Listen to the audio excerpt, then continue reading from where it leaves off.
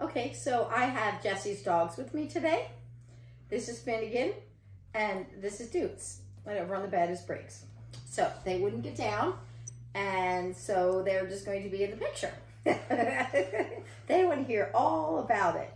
Anyway, so today what we wanted to do is talk about 3 myths of positive reinforcement that are incorrect. They're things that people oftentimes hear, and it can hang them up to the point of not wanting to practice or try positive reinforcement. So myth number 1 is that hand-feeding horses creates pushy, mouthy, nosy, muggy, in-your-space horses. Well, to be honest, it can. but when it's done correctly, when we do it with the awareness of positive reinforcement and utilizing operant conditioning and being aware of what behavior we're feeding, we turn that right around.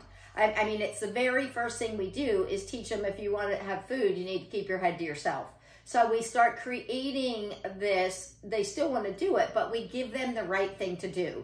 Without giving them kind of some guidance and helping them figure out what the right answer is, they're going to come up with their own answers, which are rather invasive sometimes. So what we really want to do instead is be working on, it's the very first thing we work on. As much as we want to be working on simply the classic conditioning and conditioning the bridge signal, the clicker, whichever we want to use, you inevitably need to go into some of the operant conditioning and teaching them about keeping appropriate space from you.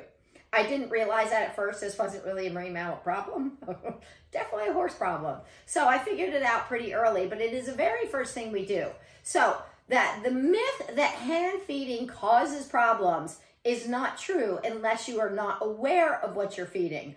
But to be honest, any training done poorly, traditional training, pressure release, which is traditional training, and is natural horsemanship, or positive reinforcement, it all is going to, it can all go wrong. You know, so as we understand that we want to click on the behavior we want to see more of, we have a very simple way to create a new and improved reinforcement history, which results in new choices and them keeping their space and understanding. So myth number 1, down. That is not an accurate myth. And actually, to add on to that, I've actually been called in to work with horses that are quite aggressive. Some horses to the point where, like, one horse bit a man's nipple off. Another one has we keep any from their stall, like they're super aggressive and they want to hurt people. In Mexico, we worked with some horses that were a little intense, you know, and so we have used hand feeding to deal with, and this wasn't the Mexico horses, but to deal with horses who might be aggressive or even food aggressive. We've used hand feeding and food to turn that around. So it's not the food that is the problem, it's the lack of awareness of the timing and how powerful. I think it's a great way to tell us how powerful positive reinforcement is. Utilizing food as a reinforcer is very, very powerful. And it can create undesirable behavior if we're not aware of the timing and the relationship between the food and the behavior that's happening. Myth number 1, done. Hi, yeah. Okay, myth number 2 would be that they're only going to do things for the food. Well, I think this is an important one. People think, I don't want to do it for the food because then they're only going to do it for the food. It's just the food, the food, the food, the food, the food, the food.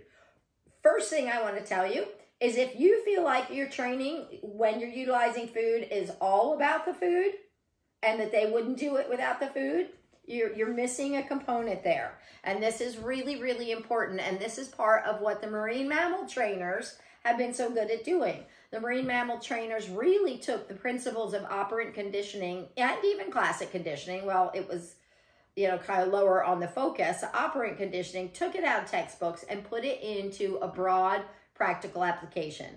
Now, the Baileys worked with it some, but it wasn't a broad application. You didn't have numerous people from numerous walks of life doing it day in, day out to get practical things put together for us. So it really is a marine mammal community that started figuring out, how do we really put this into action? One of the things that is super important, and it is one of the things we focus on in teaching people, this is a systematic approach. When we start positive reinforcement in a systematic way, we are looking to fade. Is the food a part of it? It is a huge part of it. It'll always be a part of it. But as we teach each behavior, we utilize classic conditioning to come up behind it, and we create a good association, and pretty soon they just love doing the behavior. They don't feel like I am entitled to the food or else I will not do the behavior. They're like, I love counterparts. Why wouldn't I do a counterpart? You know, because we've done it in a systematic way. So this is the art part, folks. It is not easy to always see the difference, but this is the art. And I want to remind you, I tell people all the time, there was a study that was done in the late 60s, and what they did is they gave animals free food. Then they took that away and they taught them to hit a lever for food. So now this has become a strong behavior. They understand how to get the food. They hit the lever, get the food, hit the lever, get the food. It's you know, it's working. And so then they give them both options back. And what do you think the result was? They tend to ignore the free food and go to the lever for food. So the training, when done correctly, is not all about the food. Now, the food has been a part of it. And from that study, they started with pigeons, I believe, and then went to other animals, came a term called Contrafreeloading. But it's really basically saying it's not all about the food. It is about playing the game. And this is an analogy that you people that have seen me at clinics have heard or follow diligently have heard plenty. It really, to me, it's like doing a crossword puzzle. I love doing crossword puzzles. Nobody feeds me for crossword puzzles. I don't always get it right. I may stress through it. Sometimes do it really well. Sometimes it's a real struggle, but I love the crossword puzzles. It is something that I love to do. And you think about it, most people enjoy games. They like playing games, whether they're board games or card games or video games or sport games. It's things that we like to do, and we like the maybe and the try and earning our way through it. It is not about the food. It is not about money. In fact, we can take the joy out of it by making it too mechanistic and too tied up with food. So it's important to keep the joy and the fun in the training while moving on. So if you feel like it's all about the food, and in the beginning, the food of a particular behavior, the food is super important. And we utilize that, and we you know, it's part of the classic conditioning that shapes the behavior. But pretty soon, one of the things we never do, we keep raising the criteria a little bit all the time. Small enough that they get the right answer, but big enough that the game is on. So we start the game, and we want the game to be afoot, because the game, think about it like this. With the marine mammals, they got all of their food each and every day, regardless of what they did or didn't do. They got all their social interactions each and every day, regardless of what they did or did not do. So why did they do it? And we were expected to get very high criteria. So why'd they do it? Because it was fun. We showed up, and they were excited that the humans were there. So much so that if a dolphin didn't come over and show up, we may start thinking he might not be well. You know, we would wait until the next one, but they showed up because we were fun, and it was fun to do the training. So the training should always be fun, but if they're not doing it for the reward, they're doing it for the relief from the pressure. So keeping in mind, when we use pressure and release, we are providing an aversive that they want to go away. So they're working hard for that aversive to go away. If the pressure did not have, or whatever we're using, which is typically some sort of pressure, and whether it's displacement or physical, you know, like spurs or leg, if they didn't want the pressure to go away, if they didn't care, then when the pressure went away, it would not increase the frequency of behavior. They'd be like, man, who cares? So it's important that we get them to understand, hello, man. It's important that we recognize they're either doing it for the avoidance of aversive or the hope of an appetitive, something that makes them feel good. So something they like, something they desire. And a lot of people talk about petting, but petting, you know, do you think you could get your horse to jump 3-6, jump in the middle of the ring without a rider or person, you know, for a pet? Not so much, but you can for food. So food is just much more salient, much stronger. It's a primary reinforcement. It's one of the things they need to survive. So as we have the aversive, or we have, they're either getting something they want or avoiding something they don't want. So those people that say the horse is only doing it for the treat, Well, let's keep in mind through traditional training, they're only doing it to avoid the aversive. So in order to ramp up the criteria, you typically have to ramp up the degree of pressure or the threat of the pressure that you're applying. So that's myth number 2. So when people say they're only doing it for the food, if it's done correctly and in a systematic way, we fade the food and the target and the clicker from each behavior. It doesn't mean we might not randomly go back to it and reinforce them, but it's not dependent on those things. So we're trying to avoid that sense of entitlement.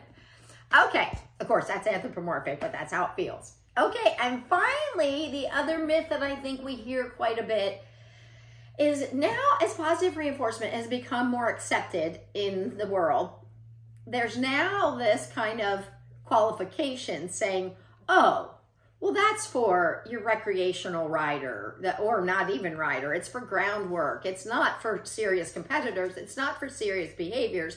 It's not for, you know, the more intense, serious situations. And when that just tells me people don't really know how to do it yet, because it absolutely, training is training is training. I don't care what you're training them to do.